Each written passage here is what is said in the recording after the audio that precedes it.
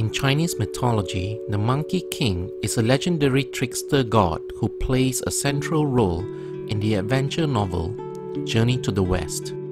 Today, we shall try to uncover the symbolism behind the characters in the novel and the meaning of the story of Journey to the West.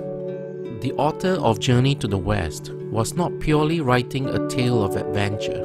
He was writing a great metaphorical and symbolic drama of how to attain enlightenment according to the Buddhist scriptures, which he dressed up in the garb of a mystical tale of adventure and then told as an adventure tale for the limited capacity of the uncritical, uneducated masses of those times. Journey to the West is a novel of mythical tale by Wu Cheng-en, a Ming Dynasty scholar who wrote a tale about a monk's land travels from China to India. This tale was partly based on real historic events, and the travels of the monk Xuanzang or Sanzang is known to be the man who brought Buddhist scriptures to the East. Buddhism originated in India and then spread to ancient China. Siddhartha Gautama, or the Buddha, was an Indian prince who gave up his status and became a renunciate and meditated for many years. One day, while he was meditating under a tree, he reached an awakened state of mind called Nirvana, which means enlightenment. The word Buddha meant the enlightened one or the awakened one. There were many Buddhas in India, but Gautama Buddha is the most famous of all Buddhas because he is the founder of Buddhism and Buddhist philosophy. The monk Xuanzang or Sanzang from around the year 600 AD was a real historical figure, a Chinese Buddhist monk, scholar, traveler, and translator who traveled to India in the 7th century and described the interaction between Chinese Buddhism and Indian Buddhism during the early Tang Dynasty. He became famous for his 17-year overland journey to India, which is recorded in detail in the classic Chinese text, the Great Tang Records on the Western regions, which in turn provided the inspiration for the novel Journey to the West, written by Wu Cheng-en during the Ming Dynasty, around 9 centuries after Sanzang's death. During the journey, he described many sacred Buddhist sites in what are now Pakistan, Nepal, Bangladesh, and India. He was born in what is now Henan province around the year 602 AD, and from boyhood he took to reading religious books, including the Chinese classics and writings of ancient sages. A prolific writer and well-traveled Buddhist monk, Sanzang is remembered today for his account of his 17-year pilgrimage to India and his subsequent career as a translator of Buddhist scriptures. His translations and writings are extremely valuable to Chinese Buddhism. Born into a scholarly family, Sanzang at first received a strict Confucian education. At the age of 13, he followed in the footsteps of an older brother who was a Buddhist monk and entered a Buddhist monastery. By the age of 20, he had become a fully ordained monk. Sanzang then spent the next several years in Chang'an, now Xi'an, the capital of the Tang Dynasty, where he studied Sanskrit and other foreign languages. Confused by discrepancies he found in the Buddhist text, Sanzang decided to embark on a pilgrimage to India on foot. He planned to study in India, the birthplace of Buddhism, to reconcile the contradictions in the Buddhist texts he had studied in China. Because of the ongoing conflict with the Turkic people, the Chinese Emperor Tang Taizong had banned foreign travel on the grounds of security. This did not stop Sanzang. He nevertheless resolved to go after being inspired by a vision. Ignoring the emperor's travel ban, in the year 629 AD, he traveled across the Chinese border and headed for India, traveling past countries like Bangladesh, Nepal, and Pakistan. He will only return to China after 17 years with valuable Buddhist sutras from India. He spent the later part of his life as a translator of these texts. The novel Journey to the West, written by Wu Cheng-en, was based loosely on the writings of Sanzang. The story comprised of 4 main characters on their journey to India from China to search for Buddhist sutras.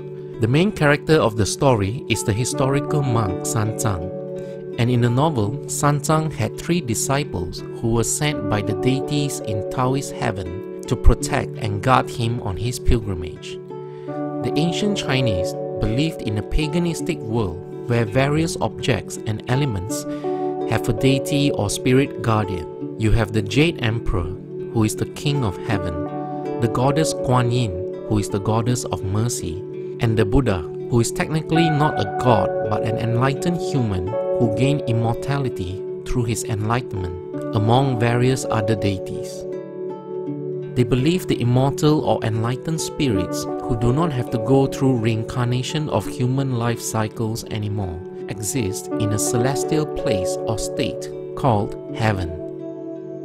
In the semi-fictitious story of Journey to the West, the disciples of Sanzang are Sun Wukong, the Monkey King, whom according to the story was a mischievous immortal monkey that was trapped by the Buddha under a celestial mountain for 500 years. The other 2 disciples are Pixie, a pigman, and a sand demon. Now we go to each disciple and reveal what they represent. The Monkey King, named Sun Wukong, a legendary monkey born from a stone who acquired supernatural powers and became an immortal through years of Taoist practices. He learned Taoist martial arts, metaphysics, and magic for many years and was blessed with unmatched superhuman strength and the ability to transform into 72 different animals and objects. The Monkey King possesses immense strength. He is able to support the pressing weight of 2 celestial mountains on his shoulders and running with the speed of a meteor. He is also extremely fast, able to travel 108,000 li, equivalent to 54,000 kilometers or 34,000 miles, in one somersault. He also mastered the 72 earthly transformations, which allowed him to transform into various animals and objects. Sun Wukong was an immensely skilled fighter, capable of defeating the best warriors of heaven. His hair possessed magical properties, capable of summoning clones of the Monkey King himself, and he was able to turn them into various weapons, animals, and other objects by using his imagination, and can stop people in place with fixing magic. Wukong, the Monkey King, believing himself to be the greatest fighter, and in his quest for more power, he went to heaven and wreaked havoc there, and defeated all the best fighters, deities, and generals in heaven. He even wanted to take the position of the Jade Emperor, the King of Heavens. His ego trip was finally defeated by the Buddha, and according to the story, the Buddha in heaven challenged the Monkey King to escape the Buddha's open palm. The Monkey King accepted the challenge, seeing that the Buddha's hand appeared to be no larger than a lotus, and he leapt and flew to the end of the earth and found 5 pillars that supported the heavens. The Monkey King tied a sign on one of the pillars that said, "The great sage as high as heaven was here," and he urinated on the pillar. He then returned to the Buddha and claimed victory, and he told the Buddha to tell the Jade Emperor to give him all the Emperor's powers so that he could be in charge of heaven. The Buddha then laughed and told the Monkey King to look again at the Buddha's open palm. And to Wukong's surprise, he saw that the 5 pillars that supported the heavens were actually the Buddha's 5 fingers, and the little sign that he left there was actually tied to one of the Buddha's fingers, whereupon the Buddha turned his hand into a mountain and imprisoned the Monkey King, and sealed the mountain with a magical charm bearing the Buddhist Sanskrit mantra, Om Mani Padme Hum. According to the tale, 500 years later, Kuan Yin, the goddess of mercy, freed the Monkey King and gave him a chance for repentance from his old ways. He was given the duty to accompany and protect the monk Sanzang on his journey to the West to find Buddhist scriptures. Along the long journey, the monk and his 3 disciples were always met with earthly spirits and demons who transform and disguise themselves as pitiful peasants who needed the monk and his disciples' help to get rid of other so-called demons, while the true intention of these evil demons and spirits was to trick and capture Sanzang and to eat his flesh, as they believed eating the flesh of a monk would enable them to free themselves from being earthbound and to gain immortality. The Monkey King, Wukong, was always the one who was clever enough to see through the demon's tricks and disguises. His martial arts skills and magic came in handy, and he defeated all the demons in the stories. And at the end of each story in the novel, the Monkey King and his fellow disciples learned something from their master, often spiritual lessons about compassion, empathy, sympathy, mercy, and detachment from physical attachments. Now the symbology. Wukong, the monkey god or monkey king, is the representation of the human mind, not the universal mind, but the individual human mind. Just like the mind, he possesses great capabilities, logic, ingenuity, intelligence, shrewdness, and even psychic powers. Wukong was not easily fooled by the tricks of demons who wanted to eat the flesh of his master. Leaping tens of thousands of kilometers in an instant, isn't that what the human mind can do with thought and imagination? He can travel great distance in one leap, just like the mind can with the power of imagination. He also has a powerful imagination to manifest objects and perform magic. Like the human mind's creativity, he can turn a strand of his hair from his body and imagine it into any object. Wukong, as a symbol of the mind, although intelligent, is restless, rebellious, active, immensely powerful, but often identified with the ego, and has to learn empathy, compassion, and oneness from his master. His master often had to stop him from harming or killing the demons, and to persuade Wukong to have mercy on them. In the Buddhist temple of Nikko Toshogu in Japan, there is a sign of the 3 monkeys. The monkeys tell us to see no evil, hear no evil, and speak no evil. You may ask, why do they use monkeys to convey the message? If you have read books about Buddhist meditation, you would have come across the metaphor. When the beginner meditator tries to meditate, he would discover that his mind is jumping from one subject to another with endless chatter and activity. Thus, in Buddhist principles, the nature of the mind is like a monkey, always restless and unsettled. And the practitioner's task in meditation is to control the monkey mind. Only when the monkey mind is calm and under your control can you properly enter a state of silence for meditation to enlighten yourself. In ancient Hindu and Buddhist philosophies, the human mind is acknowledged as powerful, intelligent, and even possessing supernatural psychic powers such as telepathy and telekinesis. The Buddha viewed the human individual as a composite of various psychological and physical elements that are separate from the self or spirit. Your mind is not your I or I am. In one of his earlier discourses, the Buddha declares that we ought to regard any form of sensation and consciousness, whether past, future, or present, internal or external, manifest or subtle, as it actually is. This is not mine. This is not myself. This is not what I am. So why was it that in the novel Journey to the West, the Monkey King defeated all the generals in heaven? The Monkey King was able to wreak havoc in heaven because the human mind, if undisciplined, will be influenced by the ego, and if not careful, has the capacity to destroy the peace, unity, and oneness of your spirit and in your inner states, even the highest of all states, called heaven, resulting in chaos. And the Buddha, the one who had conquered the mind and its ego, was the only being who was able to tame the mind.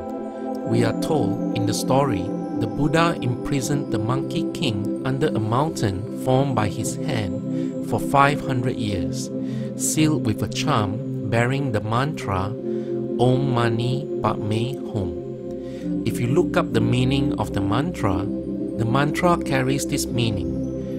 With the practice of a spiritual path of method and wisdom, you can transform your impure body, action, speech, and mind into the pure exalted body, action, speech, and mind of a Buddha, the enlightened one.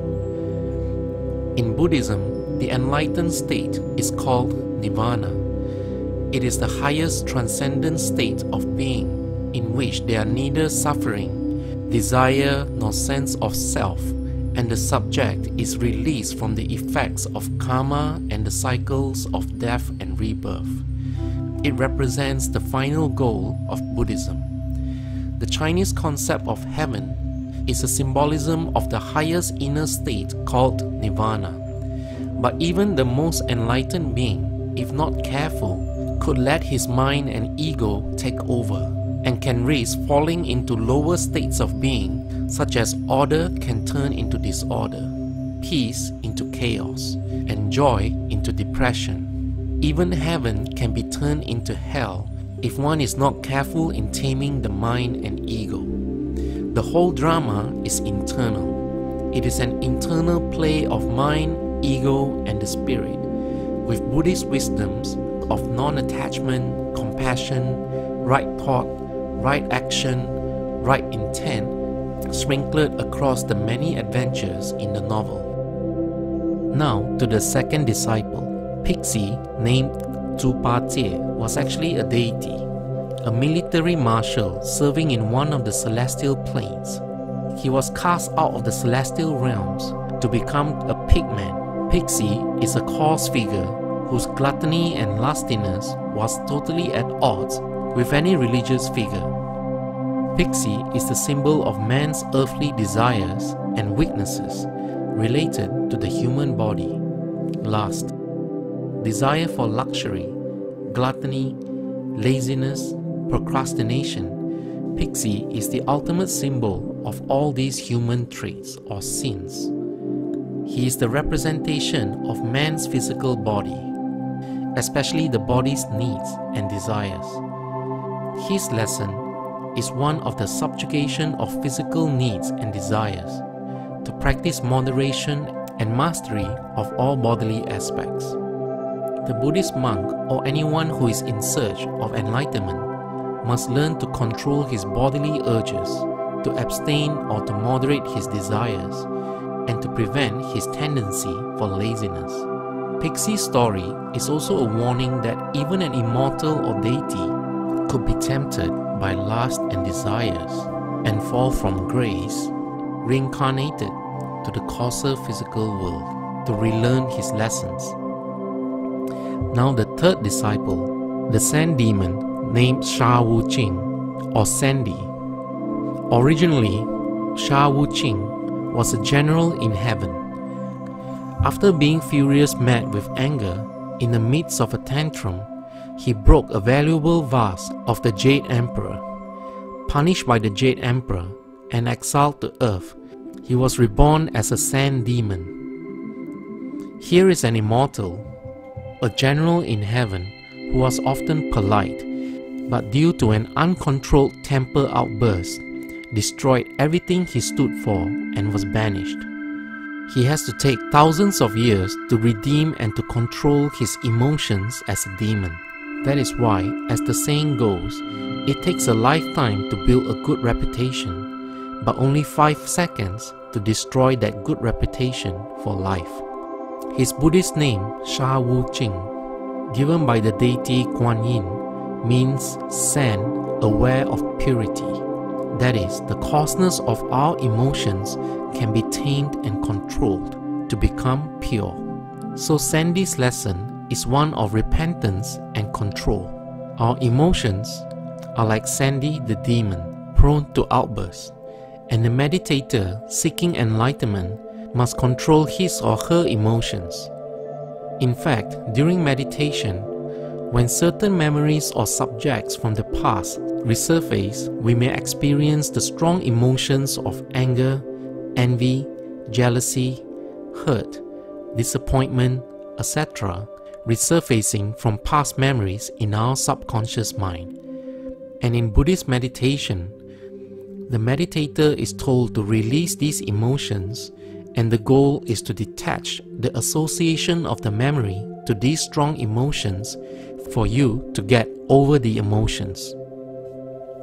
So if you see through the personifications and stories, you will discover that the spirit or our self, our I am, is symbolized as the compassionate spiritual monk, Sanzang. The mind of man is symbolized as the monkey king.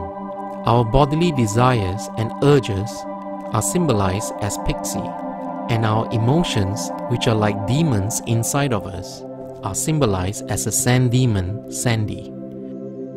The journey to the West to obtain Buddhist scriptures is really the representation of man's inner search and inner journey for enlightenment. The monk, or our self, our spirit, our I am, has to tame and control his three disciples, the monkey mind, his physical body's desires and urges, and the demons of emotions. Very often, the three disciples learned lessons from their master, the spirit, about compassion, mercy, and oneness. The monkey mind learns the lessons of compassion, empathy, mercy, and to release the ego. The pig learns to let go of his lust and laziness to focus on attaining enlightenment. The demon learns to tame his negative emotions and to serve the spirit. After each story, they learn to release, forgive, and let go, and they move on ever closer to their goal, which is India, which symbolized the enlightened state, or their enlightenment. From this, you can see these characters are personifications of different aspects of man.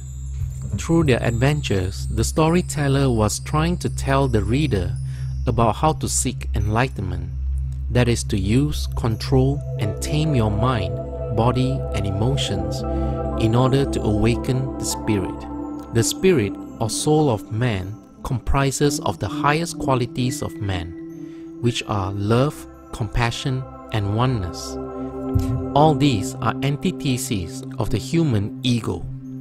If you study Yoga Sutras or Buddhist philosophies, the ego is something that must be released by the spirit in order to attain enlightenment.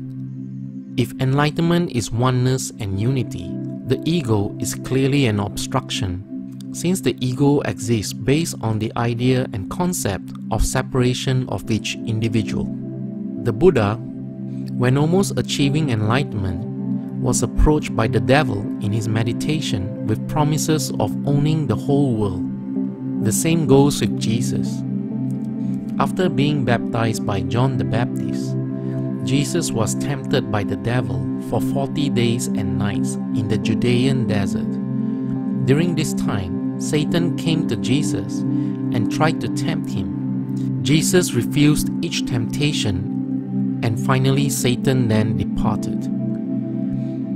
The nearer you are to being liberated and enlightened, the ego comes to you in a final effort to offer you something big to tempt you, to prevent you from liberating yourself from Maya, the illusion of the world.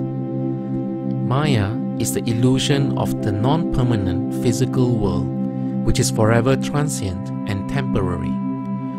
In Buddhism and Hinduism, we are told the physical world is limited and non-permanent. Only the spirit is permanent. When the Buddha attained nirvana and was awakened in consciousness in enlightenment, he saw that human life cycle is non-permanent and transient, and humans live through various reincarnations are governed by the law of karma, which means the law of cause and effect, action and reaction. which is the Eastern equivalent of the Christian concept of sow and you shall reap. And in Buddhist philosophy, the Eightfold Path in Buddhism consists of 8 practices: right belief, right resolve, right speech, right action, right livelihood, right effort, right thought, and right meditation, all of which guides man to use the law of karma rightly to benefit himself and others, and to discover one's true nature of the spirit in order to attain enlightenment, to be free from the human life cycle of reincarnation. The stories in Journey to the West are metaphors of the internal drama of the mind, body, emotion, and spirit inside our own being, in our own journey to enlightenment. So this concludes the basic and symbology of Journey to the West. Please like, share, and subscribe to MINDisLIFE YouTube channel, and to turn on the notification button for more videos about the mind, self-improvement, power of the mind, law of attraction, spirituality, and many more.